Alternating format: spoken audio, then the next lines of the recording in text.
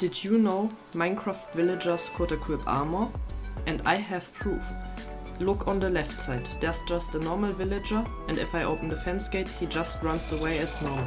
But in the dispenser on the right side I put Frostwalker 1 netherite boots, and if I press the button, as you can see, they don't drop, the villager equipped them. If I now open the fence gate, he runs over the ice, because the boots have the Frostwalker enchantment.